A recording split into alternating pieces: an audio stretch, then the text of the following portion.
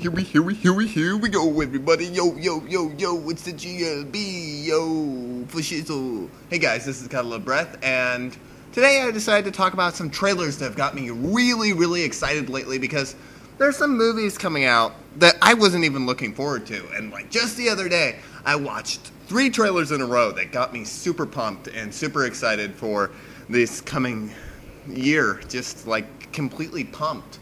So, with everything being said, I want to make some apologies for my rebuild rant. Last, I think like 3 days ago I recorded that one, where I totally ripped on the first rebuild of Evangelion film. Because in retrospect, now that I'm beginning to see what they're doing with this series, I'm starting to understand why they took the approach that they did with the first film. And let me explain. I just watched the trailer for Evangelion 2.0, which is the second film in the Rebuild of Evangelion series. And it looks freaking awesome. And it looks absolutely nothing like the original series. I mean, there's a couple of scenes that they homage to in the trailer, but other than that, it looks completely different. Different angels, different robots, different characters, it just looks fantastic. The animation in this is so orgasmically good. I was just looking at this completely, my eyes were drooling, quite literally, and my mouth was open, and I was like, oh my God, I forgive you for everything that you've done with Rebuild of Evangelion Film 1, because now I'm starting to get it. The first film, they were trying to recreate the first part of Evangelion, because honestly, to me, that was the point that doesn't need to be restructured. If you're going to make a new Evangelion, the beginning, you don't need to fiddle around with it too much. The next few installments, if they change enough, and they really go in and start tweaking stuff, I'll be really happy. I'm not going to get my expectations up too high, but this trailer was just phenomenal. And plus, that new girl, whoever she is, she's really hot. Just saying. Wow, I love that character design. And plus, she has a cell phone. And like any anime chick with a cell phone is just, oh, wonderful. And Asuka is like being animated amazingly. Her hair's like flopping all over the place, and it looks so good, so good. This is one of the films I am definitely looking forward to this year. I'm not sure when exactly it's coming out. I'm pretty sure it's probably coming out sometime December or maybe late summer. I need to check into it. The other film that I hadn't even heard about before this point is District 9.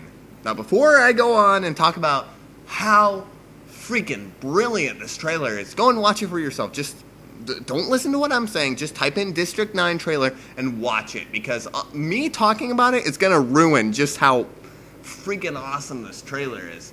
It opens up and it's just like a documentary.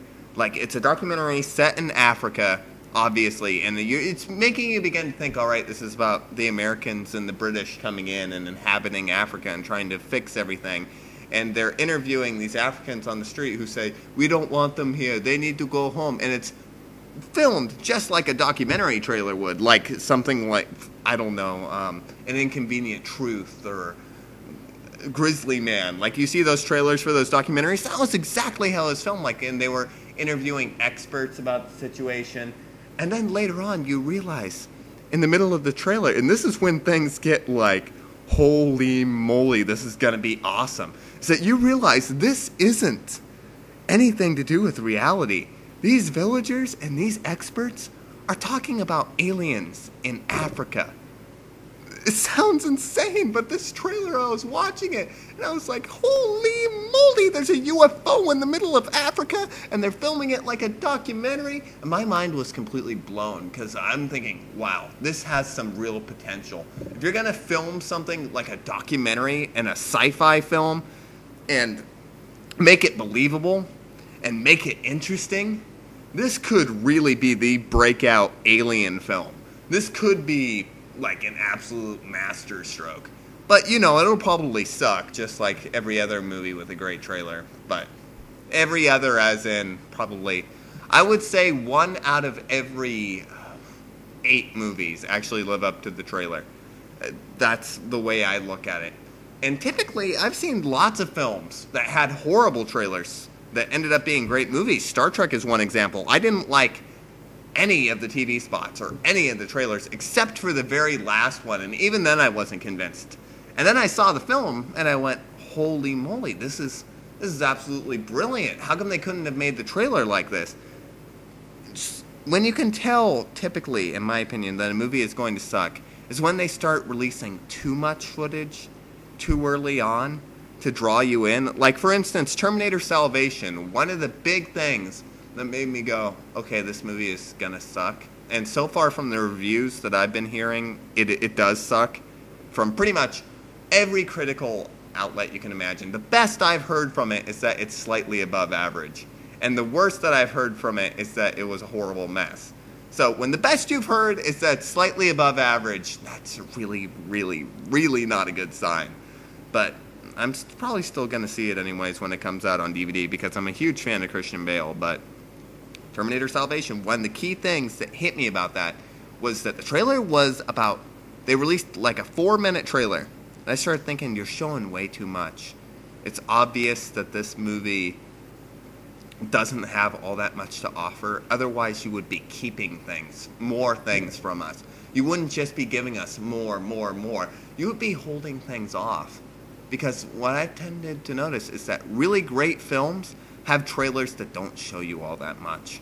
That show you enough to get you excited, and then you go to the theater and you go, whoa. This completely blew me out of the water. One of the big things for me was, if you look at the trailers for WALL-E, the absolute masterstroke of a Pixar film, those trailers hardly even go into the plot. It's just like, ooh, look, it's a cute robot. Oh, look, it's a cute love story. Then I saw the movie and I was like, holy crap, this is a full-on, like, epic sci-fi story in the grand tradition of literature. It's not your typical Pixar film. It's actually a sci-fi story.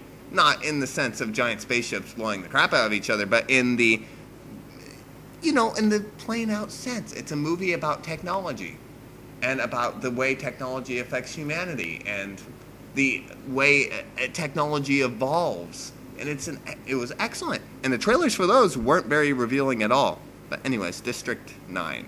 Part of the thing that's making me really excited about this movie is that right in the last scene, they've got this alien and they're questioning it. They have it held captive. And there's two versions of the trailer. One version of the trailer has the alien face blurred out in like typical documentary fashion to like protect its identity.